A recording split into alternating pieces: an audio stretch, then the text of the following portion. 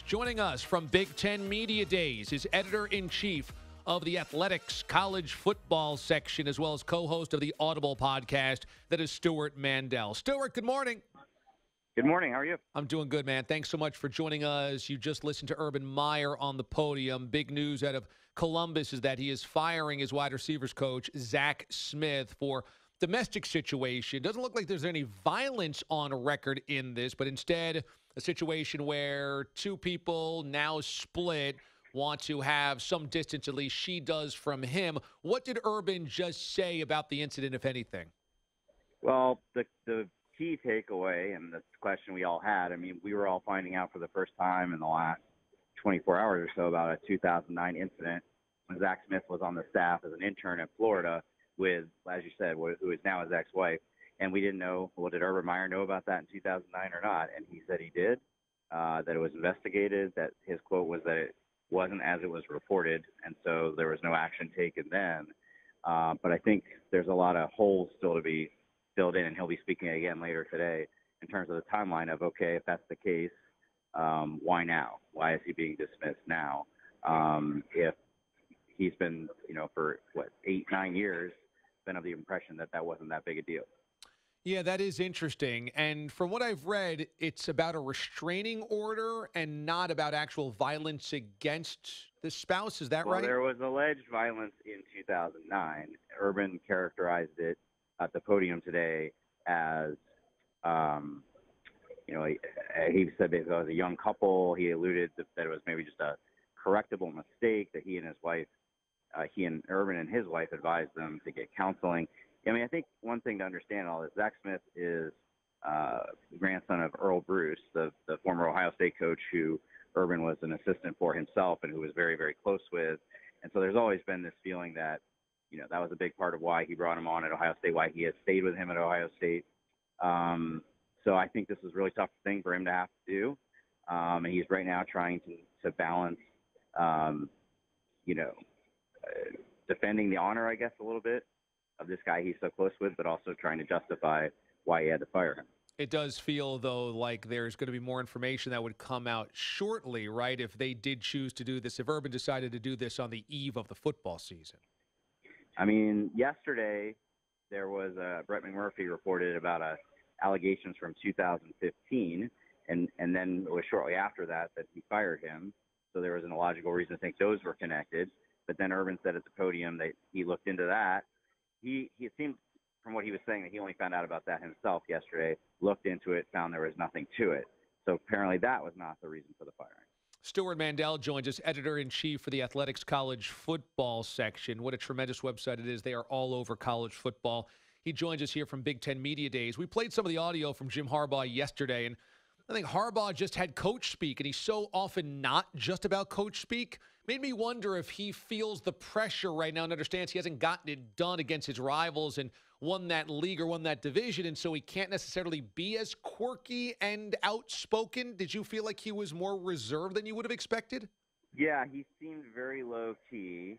Now, after they're up at the podium, they then do an hour smaller groups, and he was kind of up and all over the place, as he often is, all over the place in that interview.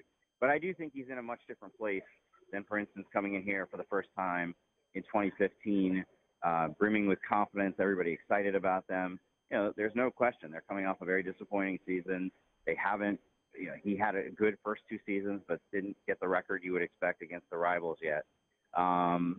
So there's just a whole different vibe around it. I kind of contrasted that with Scott Frost coming in here yesterday from Nebraska, exuding confidence. I mean, he's the hot story in the Big Ten right now. He hasn't coached a game. We'll see if 3 years from now everybody's still as excited about Scott Frost. But it does feel like Harbaugh went from being the guy that gets the most covers, that's the most buzzed about in this conference, even more so at times than Urban Meyer, to now, there are other coaches here, there are other big-name coaches that have earned more attention.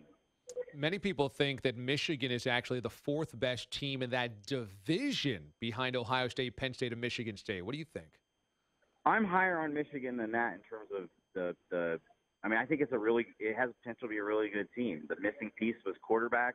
They think they have that now in Shea Patterson, the transfer from Ole Miss.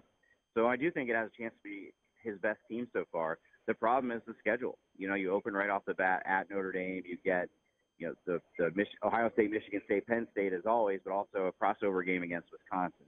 So those are 5 games right there against teams that will be ranked fairly high in the preseason. Could they have a better team but still not have the kind of record that Jim Harbaugh was hired to be posting by now in his 4th season at Michigan? Are you buying on Scott Frost in Nebraska being the perfect hire? I think it's about as perfect a marriage as you could ask for.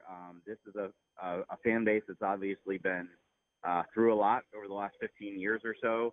And so to have the hometown guy, the homeschool guy coming back and frankly saying all the right things about getting Nebraska back to where it was under Tom Osborne, restoring the days where Nebraska was known as the really physical program, but also bringing this really exciting offense with him that he has had so much success with at Oregon and UCF. I wrote about that in my column on The Athletic. I think that'll be the interesting experiment here, where he's saying he's going to try to blend that up-tempo spread offense that a lot of people often think is exciting but not necessarily tough and physical.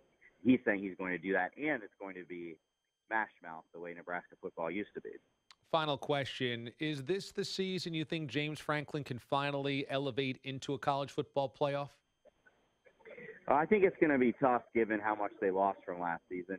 And obviously everybody focuses on Saquon Barkley, who is a special player, but it's more than that. A lot of great players on defense that they have to replace. I think they'll be very good. Trace McSorley, for one thing, one of the better quarterbacks in the country potentially. But if you look at them compared with what Ohio State has coming back, what Michigan State has coming back, for a very underrated team, yeah, I think this is more a bridge year for him to maybe have that kind of season next year. Got to tell you, I love what you guys are doing at The Athletic. It is really quality journalism. The site is so easy. The app is so easy to navigate. And you guys are just loading up on college football. You guys got 7 national college football writers, 19 team-specific writers for college football as well. You guys are absolutely doing a wonderful job. You must be really fired up about The Athletic going into college football season.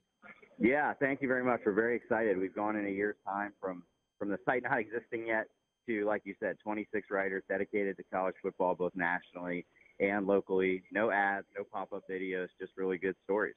It's clean, it's clear, it's good, it's quality. It is totally worth the buy and the subscription. Check it out, The Athletic. Stewart Mandel, editor-in-chief there, premium national college football site, and, of course, co-host of the podcast called The Audible. He is live right now at the Big Ten Media Days. Stewart, it's always good to catch up. I'm sure we'll do it again as we creep closer to the season, man. Thanks so much. Thank you. Stewart Mandel joining us this morning here on the show.